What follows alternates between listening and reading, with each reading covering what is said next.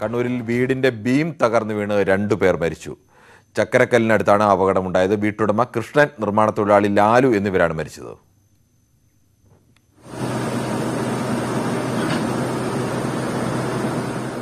ഉച്ചയ്ക്ക് 2 മണിയോടുകൂടിയാണ് അപകടം ഉണ്ടായത്.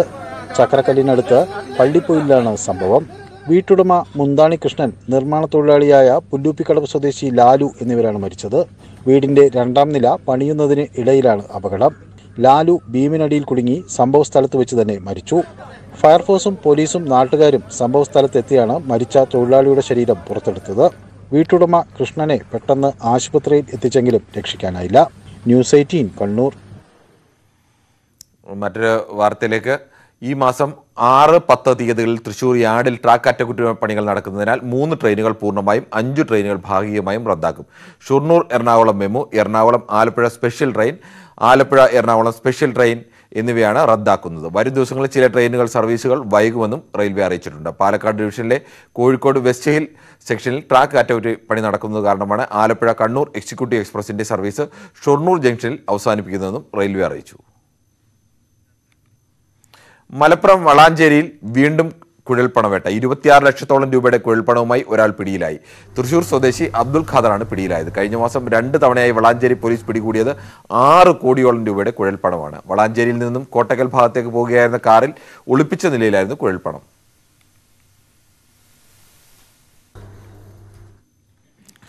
കാസർഗോഡ് അടൂരിൽ മകന്റെ അടിയേറ്റ് അച്ഛൻ മരിച്ചു. പാണ്ടി വെള്ളരിക്കയം കോളനിയിലെ ബാലകൃഷ്ണൻ നായിക്കാണ് മരിച്ചത്. മകൻ നരേന്ദ്രപ്രസാദിനെ പോലീസ് കസ്റ്റഡിയിലെടുത്തു. ഇന്നു പുലർച്ചെ വെള്ളരിക്കയത്തെ വീട്ടിലാണ് ദാരുണമായ സംഭവം നടന്നത്. 55-കാരനാണ് മരിച്ച ബാലകൃഷ്ണൻ നായിക്. മദ്യപിച്ചതിനെ തുടർന്ന് അച്ഛനും മകനും തമ്മിലുണ്ടായ തർക്കമാണ് കൊലപാതകത്തിൽ കലാശിച്ചത്. തർക്കത്തിനിടെ അടിയേറ്റതാകാം മരണകാരണമെന്നാണ് നിഗമനം. ബാലകൃഷ്ണൻ നായിക്കിന്റെ ശരീരത്തിൽ മുറിവേറ്റ പാടുകളൊന്നുമില്ല. എന്നാൽ വീട്ടുമുറ്റത്ത് മൃതദേഹം കണ്ടതിന് സമീപത്ത് രക്തം കട്ടപിടിച്ചു കിടപ്പുണ്ടായിരുന്നു. രാവിലെ ഇത് ഒരു 5:45, 6 മണിയാവുമ്പോൾ 2ാമത് ചെക്കൻ വിളിച്ചു. എൻ്റെ ഭാര്യക്ക് വിളിച്ചിട്ട് പറഞ്ഞു ഒരിക്കൽ വന്ന് റെട്ടിയെന്ന് പറഞ്ഞു. അങ്ങനെ ഓള് വന്ന് വാങ്ങോണ്ട് വരുമ്പോഴേക്ക് ഇവിടെ ബാർക്കാൻ്റെ സിറ്റ് ഔട്ടിൽ വീണ്ടുണ്ട്. അപ്പോൾ ഓള് തുണി ഇങ്ങനെ ചാടിച്ച് ഓള് പാഞ്ഞോണ്ട് വന്നു. 2ാമത് ഞാൻ എൻ്റെ മറ്റേ ചെക്കനുണ്ട്, ഒരു ഏട്ടൻ്റെ മകനുണ്ട്, ഓനും ഞാനും വരുമ്പോഴേക്ക് ഇങ്ങനെ വീണ്ടുണ്ട്. ഞങ്ങൾ തൊട്ട് നോക്കി അപ്പോഴേക്ക് ഇല്ല, അപ്പോൾ പോയി. അപ്പോൾ ഒരു 6 കാലാവും. മദ്യപിച്ചെത്തുന്ന ബാലകൃഷ്ണ നായിക് ഭാര്യയെ സ്ഥിരമായി ഉപദ്രവിക്കാറുണ്ടെന്നും ഇതേ ചൊല്ലി അച്ഛനും മകനും തമ്മിൽ തർക്കമുണ്ടായിരുന്നെന്നും പറയപ്പെടുന്നു. ആദൂർ പോലീസ് സ്ഥലത്തെത്തി മൃതദേഹം പരിയാരം ഗവൺമെന്റ് മെഡിക്കൽ കോളേജിലേക്ക് മാറ്റി. ന്യൂസ് 18 കാസർഗോഡ്. മൂവാറ്റുപുഴ കോതമംഗലം റൂട്ടിലെ സ്വകാര്യ ബസ്സുകൾ പണിമുടക്കി. വിദ്യാർത്ഥികളടക്കമുള്ള 100 കണക്കിന് ആളുകളാണ് വലഞ്ഞത്. ബസ് ഡ്രൈവറെ മർദ്ദിച്ചെന്നാരോപിച്ചായിരുന്നു പണിമുടക്ക്. പരിക്കേറ്റ ജീവനക്കാരൻ അജിത് മൂവാറ്റുപുഴ ഗവൺമെന്റ് ആശുപത്രിയിൽ ചികിത്സയിലാണ്. പെരുമറ്റത്ത് വെച്ച് ബസ് കാറിലിടിക്കുകയും തുടർന്ന് കാർ യാത്രക്കാർ മർദ്ദിച്ചുവെന്നാണ് ബസ് ജീവനക്കാരുടെ പരാതി. ഇടുക്കി കട്ടപ്പന കണ്ണമ്പടിയിൽ കാട്ടാനശല്യം രൂക്ഷം. വനമേഖലയിൽ നിന്ന് കാടിറങ്ങിയ കാട്ടാനക്കൂട്ടം കുപ്പുപാറ പ്രദേശത്തെ കൃഷി നശിപ്പിച്ചു. കാട്ടാനക്കൂട്ടം സമീപത്തെ വനത്തിൽ നിലയുറപ്പിച്ചിരിക്കുന്നതിനാൽ പ്രദേശവാസികൾ പരിഭ്രാന്തിയിലാണ്. കഴിഞ്ഞ ദിവസം രാത്രിയിലാണ് കൂപ്പുപാറ പ്രദേശത്ത് കാട്ടാനക്കൂട്ടം വ്യാപകമായി കൃഷികൾ നശിപ്പിച്ചത്. കാപ്പി, കമുക്, ഏലം, കുരുമുളക്, വാഴ തുടങ്ങിയവയാണ് നശിപ്പിച്ചവയിൽ ഏറെയും. കാട്ടാനശല്യം ഇവിടെ പതിവാണെന്ന് നാട്ടുകാർ പറയുന്നു. കഴിഞ്ഞ വേനൽക്കാലത്തും കാടിറങ്ങിയ കാട്ടാനക്കൂട്ടം വ്യാപകമായി കൃഷി നശിപ്പിച്ചിരുന്നു. ഇന്നലെ രാത്രിയിൽ ആന പറമ്പിൽ കയറി കൃഷിനാശം ഉണ്ടാക്കിയിട്ടുണ്ട്. കുറേ വാഴകൾ, പിന്നെ പ്ലാവ്, ചക്ക ഇതെല്ലാം നശിപ്പിച്ചു. തെങ്ങ് നിൽക്കുന്ന ഭാഗത്തേക്ക് എത്തിയിട്ടില്ല. ഇത് അയ്യപ്പൻകോവിൽ റേഞ്ചിൽ കല്ലാർ പ്ലാന്റേഷന്റെ അതിർത്തിയിലുള്ള ഭാഗങ്ങളാണ്. 50 വർഷത്തിന് മുമ്പായി കുടിയേറിയ ഭാഗങ്ങളാണ്. ഇവിടെ മൊത്തം 70കളിലാണ് ഇവിടെ കുടിയേറ്റം നടന്നിട്ടുള്ളത്. എല്ലാ വർഷവും തന്നെ ആനശല്യമുണ്ട്. ഈ വർഷം തന്നെ പലതവണ പറമ്പിൽ കയറുകയും പിന്നെ ആദായം നശിപ്പിക്കുകയൊക്കെ ചെയ്തിട്ടുണ്ട്. ശബ്ദമുണ്ടാക്കിയും ആഴികൂട്ടിയും രാത്രികാലങ്ങളിൽ കൃഷിയിടങ്ങളിൽ കാവലിരിക്കേണ്ട ഗതികേടിലാണ് പ്രദേശവാസികൾ. കൃഷിയിടങ്ങളുമായി അതിരുകൾ പങ്കിടുന്ന വനാതിർത്തിയിൽ വൈദ്യുത വേലി സ്ഥാപിക്കണമെന്ന ആവശ്യത്തിനു നേരെ പുറംതിരിഞ്ഞു നിൽക്കുകയാണ് വനം വകുപ്പ്. കൃഷിക്ക് നഷ്ടപരിഹാരം ലഭിക്കുന്നില്ലെന്നും കർഷകർ ആരോപിക്കുന്നു. ന്യൂസ് 18 കട്ടപ്പന. വയനാട് തിരുനെല്ലി അപ്പപ്പാറയിൽ 4 അംഗ നായാട്ട് സംഘത്തെ പിടികൂടി. എടത്തന സ്വദേശികളായ ചന്ദ്രൻ, രാജേഷ്, വിജയൻ, ബാലൻ എന്നിവരാണ് പിടിയിലായത്. ഇവരിൽ നിന്ന് നാടൻ തോക്കും ആയുധങ്ങളും പിടിച്ചെടുത്തിട്ടുണ്ട്. പുലർച്ചെ 3 മണിയോടെയാണ് ഇവരെ പിടികൂടിയത്.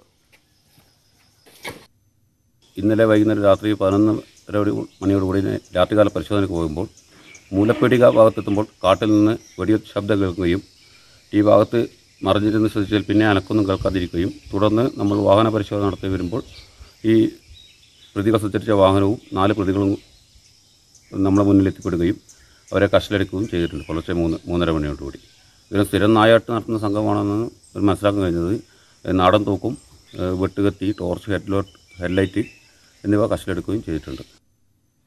വേനൽ കടുത്തതോടെ കുടിവെള്ളത്തിനായി നെട്ടോട്ടമോടുകയാണ് പത്തനംതിട്ട അടൂർ കുന്നുപുറം നിവാസികൾ.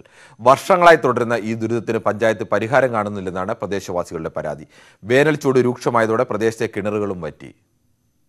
എല്ലാത്തിനും കടന്ന് ബുദ്ധിമുട്ടുവാങ്ങ്. വെള്ളം ചിമ്മി എനിക്ക് വയ്യ. എനിക്ക് ഒരു കുടം വെള്ളം കൊണ്ടുകൊണ്ട് ഒരു തൊട്ടി വെള്ളം കൊണ്ടുകൊണ്ട് എനിക്ക് നടക്കാൻ പോലും എനിക്ക് വയ്യ. ഇത് ചെല്ലമ്മയുടെ മാത്രം ദുരിതമല്ല. കുടിവെള്ളക്ഷാമം നേരിടുന്ന കുന്നുംപുറം പ്രദേശത്തെ 60ഓളം കുടുംബങ്ങളുടെ അവസ്ഥയാണ്. ഭക്ഷണം പാകം ചെയ്യാനും കുടിക്കാനും പ്രാഥമിക ആവശ്യങ്ങൾ നിർവഹിക്കാനും വെള്ളമില്ലാത്ത അവസ്ഥ. പ്രദേശത്തെ കിണറുകൾ വറ്റിയതോടെ ദൂരസ്ഥലങ്ങളിൽ നിന്നും വെള്ളമെത്തിച്ചാണ് പലരും ഉപയോഗിക്കുന്നത്. പ്രായമായവർക്ക് അതിനും കഴിയുന്നില്ല. വെള്ളത്തിന് ഭയങ്കര ക്ഷാമമാണ്. ഞങ്ങൾക്ക് പറഞ്ഞറിയിക്കാൻ വയ്യത്. ഈ പ്രദേശത്ത് മൊത്തം ഇത്രയും കുന്നുംപുറം ഭാഗത്ത് മൊത്തം ടാങ്ക് വയ്ക്കാന്ന് പറഞ്ഞാൽ ടാങ്കിൻ്റെ അതുകൊണ്ട് വെച്ചു ടാങ്കിൻ്റെ ഒരു ഇതുകൊണ്ട് വെച്ചിട്ട് അതിന് പോലും ഒന്നും നോക്കാനും കാണാനും ആളില്ല. മുൻവർഷങ്ങളിൽ വേനൽക്കാലത്ത് പഞ്ചായത്ത് ടാങ്കറിൽ വെള്ളമെത്തിച്ച് നൽകിയിരുന്നെങ്കിലും ഇപ്രാവശ്യം കോളനിക്കാർക്ക് അതും ലഭിക്കുന്നില്ല. പ്രദേശത്തെ കുടിവെള്ളക്ഷാമം പരിഹരിക്കുന്നതിനായി ടാങ്ക് സ്ഥാപിക്കാൻ നടപടികൾ ആരംഭിച്ചെങ്കിലും അതും പാതി വഴിയിൽ നിലച്ചു. ആഴ്ച ഒരു ദിവസം ഇവിടെ പ്രായമുള്ളവർ പപ്പായും അമ്മയും എല്ലാവരും ഉണ്ട്. പക്ഷേ വെള്ളമില്ല. വെള്ളത്തിന് ഭയങ്കര ബുദ്ധിമുട്ടാണ്. കുഴൽക്കിണറായിട്ട് പോലും ഞങ്ങൾക്ക് വെള്ളമില്ല. വർഷങ്ങളായി തുടരുന്ന കുടിവെള്ളക്ഷാമം പരിഹരിക്കാൻ പഞ്ചായത്ത് നടപടി സ്വീകരിക്കുന്നില്ലെങ്കിൽ പ്രതിഷേധം സംഘടിപ്പിക്കാനാണ് പ്രദേശവാസികളുടെ തീരുമാനം. ന്യൂസ് 18 പത്തനംതിട്ട. പെട്രോൾ, ഡീസൽ, പാചകവാതക വിലവർധനയ്ക്കെതിരെ കായംകുളത്ത് ഡിവൈഎഫ്ഐയുടെ പ്രതിഷേധം. ഡിവൈഎഫ്ഐ കായംകുളം ബ്ലോക്ക് കമ്മിറ്റിയുടെ നേതൃത്വത്തിൽ ഹെഡ് പോസ്റ്റ് ഓഫീസിലേക്ക് പ്രതിഷേധ മാർച്ചും ധർണയും നടത്തി. മാർച്ച് ഡിവൈഎഫ്ഐ ജില്ലാ joint secretary S Suresh Kumar ഉദ്ഘാടനം ചെയ്തു.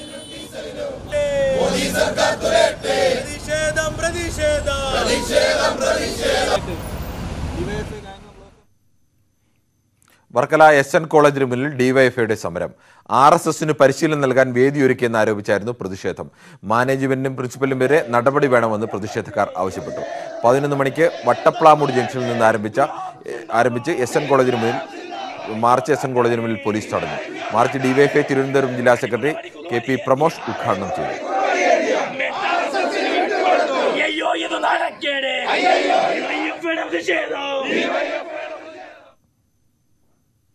ഏലക്കയ്ക്ക് തറവില നിശ്ചയിക്കണമെന്നാവശ്യപ്പെട്ട് ഒറ്റയാൾ സമരവുമായി കർഷകൻ. ഇടുക്കി രാജാക്കാട് സ്വദേശിയായ CK വിജയനാണ് സമരം ചെയ്യുന്നത്. ഏലക്കയ്ക്ക് 2500 രൂപ തറവില നിശ്ചയിച്ച് ഇടുക്കിയിലെ ഏലം മേഖലയെ സംരക്ഷിക്കണമെന്നാണ് വിജയന്റെ ആവശ്യം. മേഖല കനത്ത പ്രതിസന്ധി നേരിടുമ്പോഴും സർക്കാരോ സ്പൈസസ് ബോർഡോ കർഷകർക്കായി അനുകൂല നടപടി സ്വീകരിക്കാത്തതിലാണ് പ്രതിഷേധം. ഏലക്കായ്ക്ക് തറവില നിശ്ചയിക്കുന്നതിനാവശ്യമായ ഇടപെടൽ നടത്തുമെന്ന് സ്പൈസസ് ബോർഡ് ചെയർമാൻ പ്രഖ്യാപിച്ചിരുന്നു. എന്നാൽ ഒരു നടപടിയും സ്വീകരിക്കാൻ ബോർഡ് ഇതുവരെയും തയ്യാറായിട്ടില്ല. നിലവിൽ 1000 രൂപയ്ക്ക് താഴെയാണ് ഏലത്തിന് ലഭിക്കുന്ന ശരാശരി വില. ഈ പ്രദേശത്ത് ശരിക്കും ഈ കച്ചവടക്കാർ അല്ലെങ്കിൽ ഇവിടുത്തെ ഇതിൻ്റെ ബിസിനസ്സുകാരുടെ ഒരു അല്ലെങ്കിൽ തമിഴ്നാട് ലോബികളുടെ ഒരു ഇടപെടലാണ് ഈ വില കുറഞ്ഞെന്നാണ് നമുക്ക് മനസ്സിലാക്കാൻ കഴിയും. ഏലത്തിന് തറവില നിശ്ചയിക്കുന്നതുവരെ വ്യത്യസ്ത സമര രീതികൾ തുടരാനാണ് NCP ഇടുക്കി ജില്ലാ കമ്മിറ്റി അംഗം കൂടിയായ CK വിജയന്റെ തീരുമാനം. കർഷകരുടെ പ്രതിസന്ധി ചൂണ്ടിക്കാട്ടി അധികൃതർക്ക് നിരവധി നിവേദനങ്ങളും വിജയൻ സമർപ്പിച്ചിട്ടുണ്ട്. ന്യൂസ് 18 രാജാക്കാട്. ദേശീയപാത വളാഞ്ചേരി കഞ്ഞിപ്പുരയിൽ വാഹനാപകടം. ഡ്രൈവർമാർക്ക് പരിക്കേറ്റു. കോട്ടക്കലിൽ നിന്നും വളാഞ്ചേരിയിലേക്ക് പോവുകയായിരുന്ന മിൽമയുടെ ലോറിയിലാണ് ആദ്യം വാഹനമിടിച്ചത്. പിന്നീട് കോഴിക്കോട് നിന്നും തൃശ്ശൂരേക്ക് പോവുകയായിരുന്ന ബസ്സിലും ഇടിച്ചു. അപകടത്തിൽ വാനും ലോറിയും തലകീഴായി മറിയുകയും ബസിന്റെ മുൻഭാഗം പൂർണ്ണമായും തകരുകയും ചെയ്തു.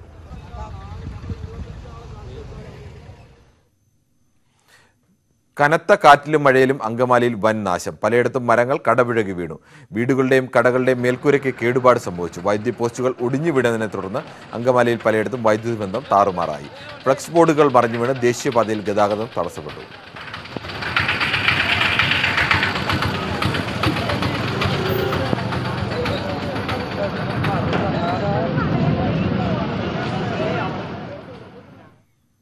ചെറിയ ഇടവേളയിലേക്ക്. കാർഷിക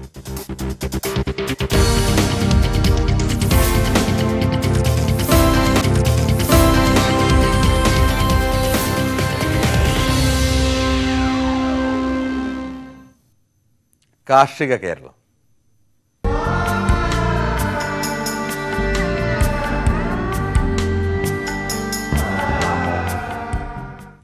ഇടുക്കിയിൽ ശുദ്ധജല മത്സ്യകൃഷിയിൽ വിജയം കൊയ്ത് കർഷകർ. തോപ്രാംകുടി തുരുത്തിപ്പള്ളി എബി ഇമ്മാനുവലാണ് കഠിനാധ്വാനത്തിലൂടെ മത്സ്യകൃഷിയിൽ വലിയ വിജയം കൈവരിച്ചത്. 2 ഏക്കർ സ്ഥലം പാട്ടത്തിനടുത്താണ് എബി മത്സ്യകൃഷി ഇറക്കിയത്. ഗ്രാമീണ മേഖലയിലെ ചെറിയ സ്ഥലങ്ങളിൽ പോലും മത്സ്യകൃഷി ഇന്ന് സർവ്വസാധാരണമാണ്. പക്ഷേ സ്ഥലം പാട്ടത്തിനടുത്ത് വലിയ തുക മുതൽ മുടക്കിയുള്ള മത്സ്യകൃഷിക്ക് അധികമാരും ധൈര്യപ്പെടാറില്ല. അങ്ങനെയാണ് ഇടുക്കിയിലെ യുവ കർഷകൻ എബി ഇമ്മാനുവൽ മത്സ്യകൃഷി ഇറക്കിയത്. പാട്ടത്തിനടുത്ത 2 ഏക്കർ സ്ഥലത്ത് 50 സെന്റ് വീതമുള്ള 2 കുളങ്ങൾ തയ്യാറാക്കിയാണ് എബിയുടെ കൃഷി. ജൈവ ഭക്ഷ്യവസ്തുക്കളാണ് മീനുകൾക്ക് ഭക്ഷണമായി നൽകുന്നത്.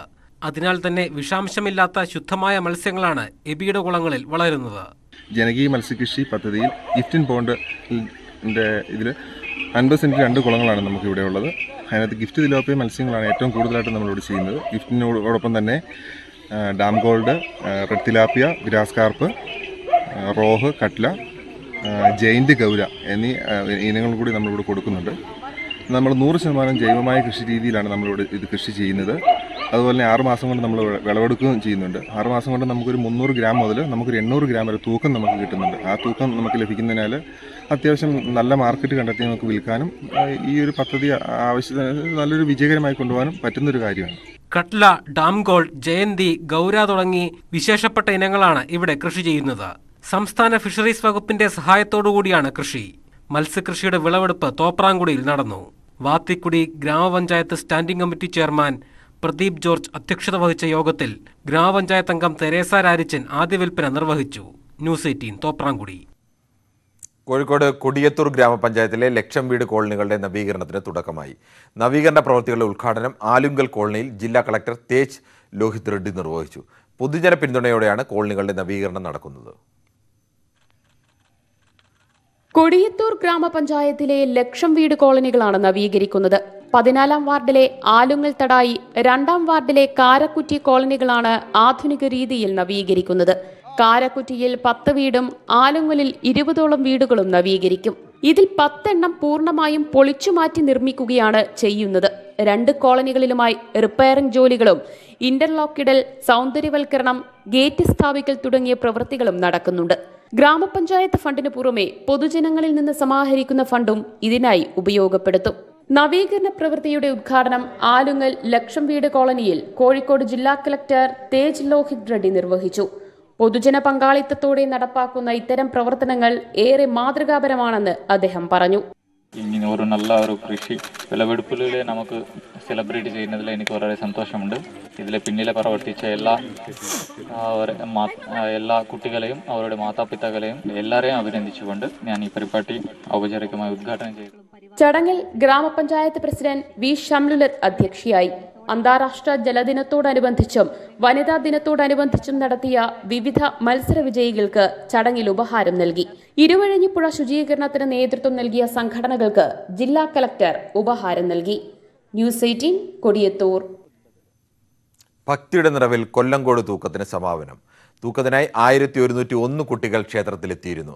10,000-കണക്കിന് ഭക്തരാണ് കൊല്ലങ്കോട് ക്ഷേത്രത്തിലെത്തിയത്. തൂക്ക നേർച്ചകൾ പൂർത്തിയാക്കിയ ശേഷം വില്ലിൻമുട്ടിൽ കുരുതി തർപ്പണം നടത്തിയാണ് മഹോത്സവത്തിന് സമാപനമായത്.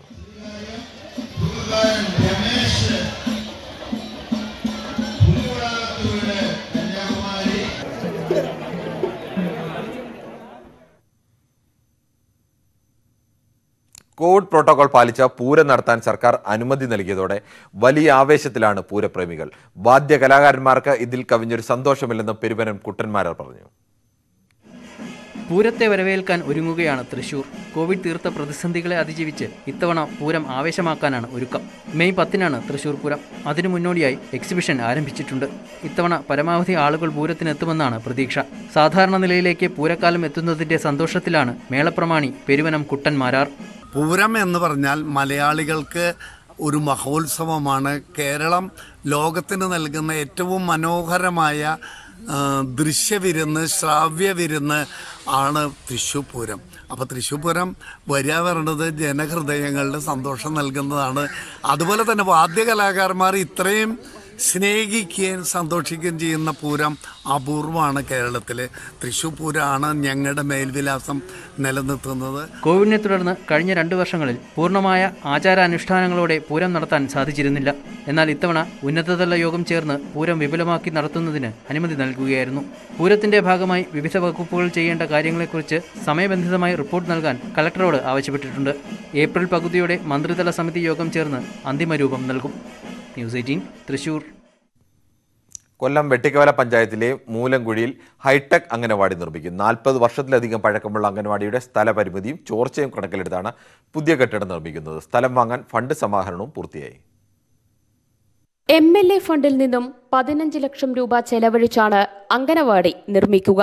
നിലവിൽ പ്രവർത്തിച്ചു വരുന്ന അംഗനവാടി കെട്ടിടത്തോടു ചേർന്നുള്ള 2 സെന്റ് വസ്തുവാണ് പുതിയതായി വാങ്ങുന്നത്. ഫണ്ട് സമാഹരണത്തിന്റെ ഭാഗമായി ഡിവൈഎഫ്ഐ പ്രവർത്തകർ സമാഹരിച്ച തുകയും അംഗനവാടിക്ക് കൈമാറി. ഡിവൈഎഫ്ഐ എന്ന നിലയിൽ വലിയ മാതൃകാപരമായ ഒരു പ്രവർത്തനം ഏറ്റെടുത്തുകൊണ്ടാണ് ചക്കവരിക്കൽ മേഖലാ കമ്മിറ്റിയുടെ കീഴിലുള്ള കുരുമ്പേലിൽ യൂണിറ്റ് കമ്മിറ്റി ഇന്ന് ഏറ്റെടുത്തിട്ടുള്ളത്. ഡിവൈഎഫ്ഐയുടെ പ്രവർത്തകർ മുൻകൈയെടുത്ത് കഴിഞ്ഞ ഒരാഴ്ച കാലം കൊണ്ടാണ് 17,500 രൂപ ഈ വസ്തു മേടിക്കുന്നതിന് വേണ്ടി ഒരു ചെറിയ തുകയാണ് ഡിവൈഎഫ്ഐ ഈ സംരംഭത്തിൻ്റെ ഭാഗമായി പങ്കാളികളാകുന്നു എന്ന നിലയിലേക്കാണ് ഒരു 17,500 രൂപ ഇവിടുത്തെ ഈ അംഗൻവാടിയുടെ പുതിയ വസ്തു മേടിക്കുന്നതുമായി ബന്ധപ്പെട്ട് ഇവിടെ കൈമാറിയിട്ടുള്ളത്. 1 മാസത്തിനുള്ളിൽ വസ്തു വാങ്ങുന്നതിനായുള്ള മുഴുവൻ തുകയും നാട്ടുകാരിൽ നിന്നും സമാഹരിക്കാൻ സാധിച്ചതായി അധ്യാപിക പറയുന്നു. വളരെ സന്തോഷമാണ് എനിക്ക് തോന്നുന്നത്. ഇത്രയും പെട്ടെന്ന് ഇത് സാധിക്കുമെന്ന് ഒട്ടും കരുതിയില്ല. നമ്മൾ ആഗ്രഹിക്കുന്ന ഇപ്പോഴത്തെ മോഡേൺ അംഗൻവാടി തന്നെയാണ് ആഗ്രഹിക്കുന്ന. MLAയോട് നമ്മൾ ആ സജഷൻ പറഞ്ഞിട്ടുണ്ട്. അങ്ങനെ തന്നെ ചെയ്തു തരുമെന്നാണ് പ്രതീക്ഷിക്കുന്നത്. 20ഓളം കുട്ടികൾ പഠിക്കുന്ന അംഗനവാടിയിൽ സ്ഥലപരിമിതിയും ചോർച്ചയും പ്രതിസന്ധിയായിരുന്നു. ന്യൂസ് 18 കൊട്ടാരക്കര. കാസർഗോഡ് പീലിക്കോട് വയൽ ഗവൺമെന്റ് വെൽഫെയർ LP സ്കൂൾ ശതാബ്ദിയുടെ നിറവിൽ. നാടിന് അക്ഷരവെളിച്ചം പകർന്ന വിദ്യാലയത്തിന്റെ ശതാബ്ദി വിപുലമായി ആഘോഷിക്കാനാണ് തീരുമാനം. ഡിസംബർ വരെ നീണ്ടു നിൽക്കുന്ന ആഘോഷ പരിപാടികളാണ് ഒരുക്കിയിട്ടുള്ളത്. 1921 വിദ്യാലയം പ്രവർത്തനം തുടങ്ങിയത്. ബ്രിട്ടീഷ് ഭരണകാലത്ത് മലബാർ സ്കൂൾ എന്നായിരുന്നു പേര്. പിന്നീട് ഹരിജൻ വെൽഫെയർ സ്കൂളായി. കേരള സംസ്ഥാനം രൂപീകരിക്കുന്നതിന് മുൻപ് തെക്കൻ കർണാടക ജില്ലയുടെ ഭാഗമായിരുന്നു. വിദ്യാലയം 100 വർഷം പിന്നിടുമ്പോൾ 100 പരിപാടികളാണ് സംഘാടക സമിതി ആസൂത്രണം ചെയ്തിട്ടുള്ളത്. ഗ്രാമോത്സവം എന്ന രീതിയിൽ തന്നെയാണ് പരിപാടി നടക്കുന്നത്. ഓരോ മാസവും നമ്മൾ മറത്തക്കാളി, അതുപോലെ തന്നെ നമ്മൾ വിശ്വചന്ത, അങ്ങനെ കലാകായിക മേളകൾ, അങ്ങനെ വിവിധങ്ങളായിട്ടുള്ള പരിപാടികൾ, സമാപന ദിവസം സമൂഹ സദ്യ ഉൾപ്പെടെയുള്ള വിപുലമായ ഒരുക്കങ്ങളാണ് സംഘാടക സമിതി ഏർപ്പെടുത്തിയിട്ടുള്ളത്. വിദ്യാഭ്യാസ സെമിനാർ, കുടുംബ സംഗമം, നാടൻ കലാമേള, പൂർവ്വ വിദ്യാർത്ഥി സംഗമം, ഗുരുവന്ദനം, കലാകായികമേള തുടങ്ങി ഒട്ടനവധി പരിപാടികൾ സംഘടിപ്പിക്കും. 100 വർഷം പിന്നിട്ട വിദ്യാലയത്തിന്റെ ശതാബ്ദി ആഘോഷം നാടിന്റെ ഉത്സവമാക്കാനുള്ള ഒരുക്കത്തിലാണ് നാട്ടുകാർ. ന്യൂസ് 18 പീലിക്കോട്. ഇടുക്കി സേനാപതി തലേങ്കാവ് കുടിവെള്ള പദ്ധതി യാഥാർത്ഥ്യമായി. പ്രദേശവാസികളായ 82 കുടുംബങ്ങൾക്ക് കുടിവെള്ളം ലഭ്യമാക്കുന്ന തരത്തിലാണ് പദ്ധതി യാഥാർത്ഥ്യമാക്കിയിരിക്കുന്നത്. ഇടുക്കി സേനാപതി പഞ്ചായത്തിൽ കുടിവെള്ളക്ഷാമം രൂക്ഷമായ പ്രദേശമാണ് തലയങ്കാവ് മെത്താപ്പ് മേഖല. ഏലത്തോട്ടങ്ങളിലൂടെ ഒഴുകുന്ന തോടുകളിലെ ജലമായിരുന്നു പ്രദേശവാസികളുടെ ഏക ആശ്രയം. വേനൽ കടുത്താൽ തോടുകളിലെ വെള്ളവും കിട്ടാക്കനിയാകും. മേഖലയിലെ 80ഓളം കുടുംബങ്ങളുടെ കാലങ്ങളായുള്ള ആവശ്യമായിരുന്നു കുടിവെള്ള പദ്ധതി യാഥാർത്ഥ്യമാക്കുക എന്നത്. സേനാപതി ഗ്രാമപഞ്ചായത്തിന്റെ തനത് ഫണ്ടും ജില്ലാ പഞ്ചായത്ത് ഫണ്ടുമടക്കം 24 ലക്ഷം രൂപ മുതൽ മുടക്കിയാണ് മേഖലയിൽ കുടിവെള്ള പദ്ധതി പൂർത്തീകരിച്ചത്. 5 സെന്റ് ഭൂമി വാങ്ങി കുളം നിർമ്മിച്ചു. അനുബന്ധമായി ടാങ്കും മോട്ടോർ പുരയും ഒരുക്കി. മുഴുവൻ ഗുണഭോക്താക്കളുടെയും വീടുകളിലേക്ക് പൈപ്പ് കണക്ഷനും സ്ഥാപിച്ചു. പദ്ധതിയുടെ ഉദ്ഘാടനം ജില്ലാ പഞ്ചായത്ത് അംഗം VN മോഹനൻ നിർവഹിച്ചു. ഗ്രാമപഞ്ചായത്ത് പ്രസിഡന്റ് തിലോത്തമ സോമൻ അധ്യക്ഷത വഹിച്ചു. ന്യൂസ് 18 നെടുങ്കണ്ടം. വേനൽ മഴയിൽ കിടപ്പാടം നഷ്ടമായി ദുരിത ജീവിതം അനുഭവിക്കുകയാണ് ഇടുക്കി നെടുങ്കണ്ടം മുരുകൻപാറ സ്വദേശി മാർട്ടിനും കുടുംബവും. പ്ലാസ്റ്റിക് ഷീറ്റുകൾ വെച്ച് മറച്ച താൽക്കാലിക ഷെഡാണ് മഴയിൽ നശിച്ചത്. വാസയോഗ്യമായ വീടിനായി നിരവധി തവണ അധികൃതരെ സമീപിച്ചെങ്കിലും ഇതുവരെയും നടപടി ഉണ്ടായിട്ടില്ല. കഴിഞ്ഞ ദിവസം പെയ്ത കനത്ത മഴയിലും കാറ്റിലുമാണ് മാർട്ടിന്റെ താൽക്കാലിക ഷെഡ് പൂർണ്ണമായും ഉപയോഗശൂന്യമായത്. ഷെഡിന്റെ ഒരു ഭാഗം കാറ്റിൽ തകർന്നു വീണു. മാർട്ടിനും ഭാര്യയും 2 കുട്ടികളും അടങ്ങുന്ന കുടുംബം സമീപത്തെ പകൽ വീട്ടിലാണ് ഇപ്പോൾ താമസിക്കുന്നത്. ഒരു 5 വർഷക്കാലമായിട്ട് ഞാൻ ഈ ഷെഡിനുള്ളിലാണ് താമസിക്കുന്നത്. ഈ പെട്ടെന്നുണ്ടായ വേനൽ മഴയിൽ ഞാൻ ഷെഡ് പ്ലാസ്റ്റിക് മറച്ചാണ് താമസിച്ചുകൊണ്ടിരുന്നത്. അത് പെട്ടെന്ന് വെളുപ്പിന് 3 മണിയായപ്പോഴത്തേനും അത് ഇടിഞ്ഞു വീഴുകയും ഞങ്ങൾ അതിനകത്ത് കിടന്ന് ഉറങ്ങിക്കൊണ്ടിരിക്കുകയായിരുന്നു. പെട്ടെന്ന് തന്നെ കുഞ്ഞുങ്ങളെ പുറത്ത് ചാടുകയും ചെയ്തു. ഉടനെ തന്നെ വാർഡ് മെമ്പറേയും ആൾക്കാരെല്ലാം വിളിച്ച് അറിയിച്ചതിൻ്റെ പേരിൽ അവർ അന്നേരം തന്നെ വരികയും ഞങ്ങളെ അടുത്തുള്ള പകൽ വീട്ടിലേക്ക് പെട്ടെന്ന് തന്നെ മാറ്റുകയും ചെയ്തു. ഇതിനോട് ഷെഡ് വീണയിലേക്ക് കുറച്ച് നാശനഷ്ടങ്ങളൊക്കെ ഉണ്ടാവുകയും ചെയ്തു. കൂലിവേലക്കാരാണ് മാർട്ടനും ഷൈജയും. 5 സെന്റ് ഭൂമിയാണ് ഇവർക്ക് ആകെയുള്ള സമ്പാദ്യം. കഴിഞ്ഞ 5 വർഷമായി ലൈഫ് ഭവന പദ്ധതിയിൽ അപേക്ഷ നൽകിയിട്ടും നടപടിയുണ്ടായിട്ടില്ല. ഒരു ശുചിമുറി പോലും അനുവദിച്ചിട്ടില്ല. എല്ലാവരും വീട്ടിലുണ്ടായിരുന്നപ്പോഴാണ് അപകടം നടന്നത്. വീട്ടുപകരണങ്ങൾ മഴയിൽ നനഞ്ഞതിനെ തുടർന്ന് ഉപയോഗശൂന്യമായി. ഇനിയെങ്കിലും അധികൃതർ കരുണ കാട്ടണമെന്നാണ് മാർട്ടനും കുടുംബത്തിനും പറയാനുള്ളത്. News 18 Nedumkandam. Munnar high altitude സ്റ്റേഡിയത്തിലെ കെട്ടിടങ്ങളുടെ നവീകരണം പൂർത്തിയായി. 48 ലക്ഷം രൂപ മുടക്കി അത്യാധുനിക സൗകര്യങ്ങളോടെയാണ് കെട്ടിടം നവീകരിച്ചത്. ഉദ്ഘാടനം ജലവിഭവ മന്ത്രി റോഷി അഗസ്റ്റിൻ നിർവഹിക്കും. അന്യസംസ്ഥാനങ്ങളിൽ നിന്നടക്കമുള്ള കായിക താരങ്ങൾക്ക് ട്രെയിനിംഗ് നടത്തുന്നതിനാണ് മൂന്നാറിൽ ഹൈ ആൾട്ടിറ്റ്യൂഡ് ട്രെയിനിംഗ് സെന്റർ സ്ഥാപിച്ചത്. എന്നാൽ അറ്റകുറ്റപ്പണികളുടെ അഭാവം മൂലം കുട്ടികൾ പരിശീലനം നടത്താൻ എത്തിയിരുന്നില്ല. ഇതോടെ സംസ്ഥാന സർക്കാർ ഇടപെടുകയും കെട്ടിടത്തിന്റെ നവീകരണ പ്രവർത്തനങ്ങൾ പൂർത്തിയാക്കുകയും ചെയ്തു. ജിംനേഷ്യം അടക്കം 48 ലക്ഷം രൂപ മുടക്കിയാണ് നവീകരണം പൂർത്തിയാക്കിയത്. ഇപ്പോൾ തന്നെ 1,07 ലക്ഷം രൂപ ചെലവ് ചെയ്തിട്ടുണ്ട്. ജിംനേഷ്യത്തിന് വേണ്ടിയിട്ട് 40 ലക്ഷം രൂപയും മറ്റ് മെസ് അടക്കമുള്ള കെട്ടിടങ്ങളുടെ നവീകരണത്തിന് വേണ്ടി 8 ലക്ഷം രൂപ പിന്നീടും അനുവദിച്ചിട്ടുണ്ട്. ഉദ്ഘാടനത്തിന് മുന്നോടിയായി മൂന്നാറിൽ വിവിധ അംഗങ്ങളെ ഉൾപ്പെടുത്തി സംഘാടക സമിതി രൂപീകരിച്ചു. പരിപാടിയിൽ ജില്ലാ sports council president Romeo Sebastian, sports council executive അംഗം അനസ് ഇബ്രാഹിം തുടങ്ങിയവരും പങ്കെടുത്തു. ന്യൂസ് 18 മൂന്നാർ. നാട്ടുവർത്തമാനം പൂർണ്ണമാകുന്നു. നമസ്കാരം.